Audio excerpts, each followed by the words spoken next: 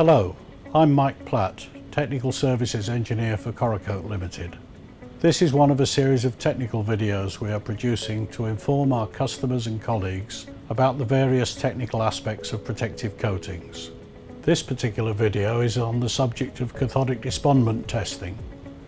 Cathodic disbondment testing is one of the tests used for assessing the performance of a protective coating. It's where a coating disbonds due to a cathode reaction at a damaged site through the coating to the substrate. This disbonding occurs by generation of hydroxyl ions, which raises pH at the coating substrate interface and causes the coating to disbond.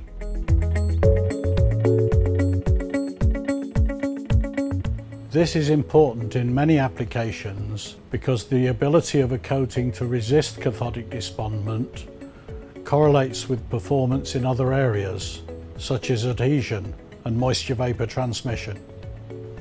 Disbondment of coatings often occurs on items protected by impressed current systems, such as pipelines, marine structures and ocean-going vessels, but can also occur on other plant and installations where cathode reactions are taking place due to the corrosion process. It is therefore important to understand the coating's ability to resist cathodic disbondment in order to assess its performance for various applications. Several tests for cathodic disbondment have been promulgated over the years, but the one we prefer at Corrocoat is the most aggressive, can be carried out quickly and gives accurate, repeatable and consistent results. It's a sort of sorting men from the boys test. The downside is that the area of disbondment is sometimes difficult to ascertain.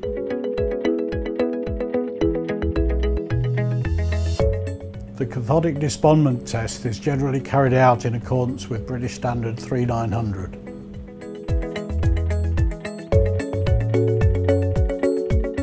The test is carried out on mild steel test panels, 3 mm thick, prepared by abrasive grip blasting to a cleanliness standard of SA 2.5 in accordance with British Standard ISO 8501-1 and vacuumed to remove all grip blast residues and dust.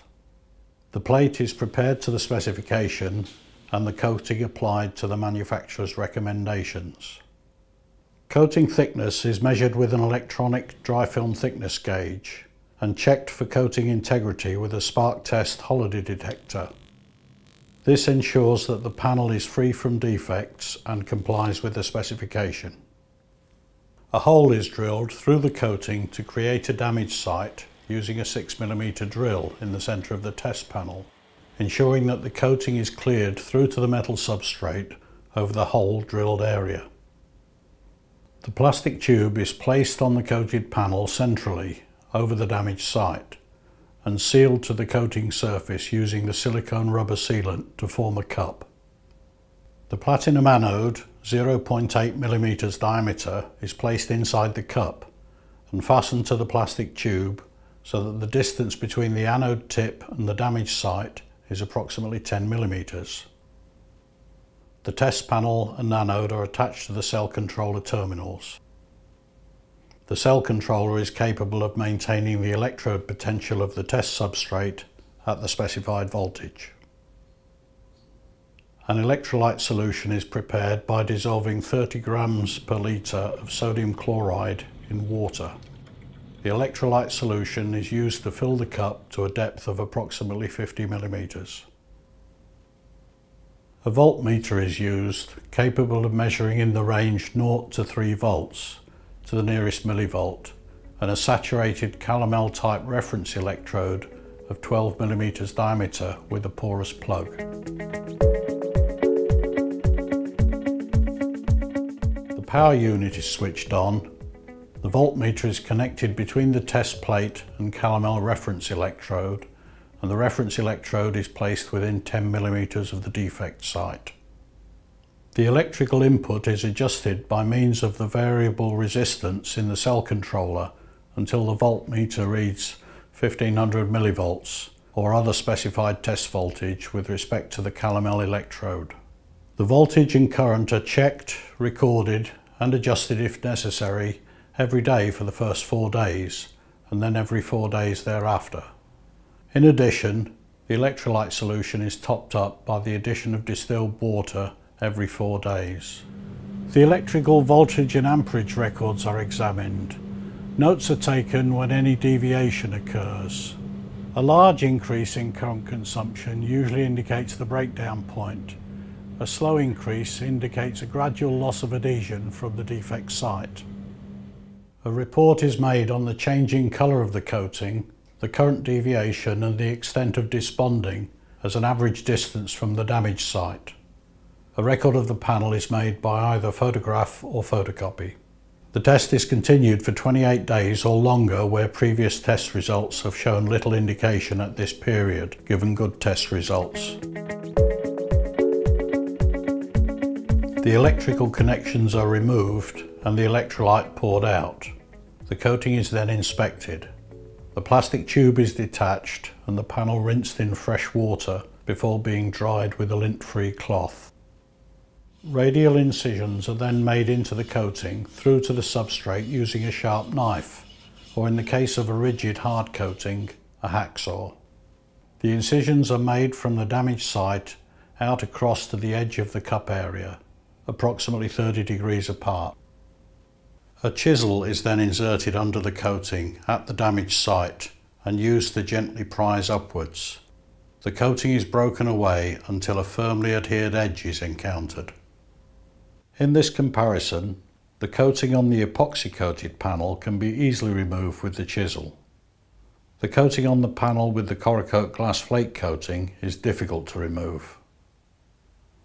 As loss of adhesion is not always obvious, the substrate is carefully examined to determine if there are signs of residual coating which would indicate that disbonding has not occurred.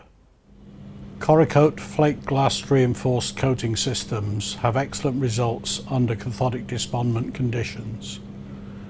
Extended tests can be carried out over 3 or 6 month periods.